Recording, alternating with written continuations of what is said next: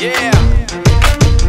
For those of you that wanna know what we're all about, it's like this, y'all.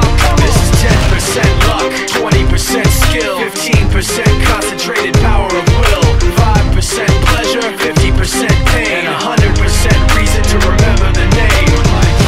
He doesn't need his name up in lights, he just wants to be heard, whether it's the beat of the mic. He feels so unlike everybody else, alone, in spite of the fact that some people still think that they know him. But no, he knows the code. It's not about the salary, it's all about reality and making some noise, making a story, making sure his click stays up. That means when he puts it down, Tox picking it up. Let's go. Who the hell is he anyway? He never really talks much, never concerned with status, but still leaving him starstruck. Humble through opportunities given despite the fact that many misjudge him cause he makes a living from writing raps. Put it together himself, now the picture connects, never asking for someone's help or to get some respect. He's only focused on what he wrote, his will is beyond reach, and now it all unfolds, the skill of an artist. This is 20% skill, 80% fear, be 100% clear, cause Ryu was ill. Who would've thought he'd be the one that set the West in flames? And I heard him wreck it with the crystal method, name of the game. Came back, dropped Megadeth, took him to church. I like Bleach, man, Ryu had the stupidest verse, this dude is the truth. Now everybody giving them guest spots and stocks through the roof. I heard he f***ing with that stock.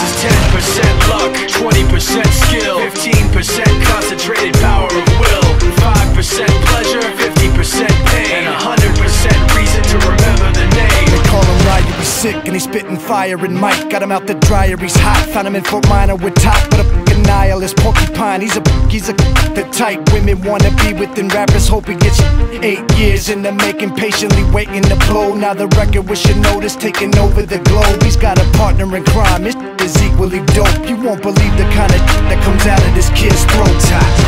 He's not your everyday on the block. He knows how to work with what he's got, making his way to the top. He often gets a comment on his name. People keep asking him, was it given that birth or does it stand for an acronym? No, he's living proof. Let him rock in the booth. He'll get you buzzing quicker than a shot of vodka with juice.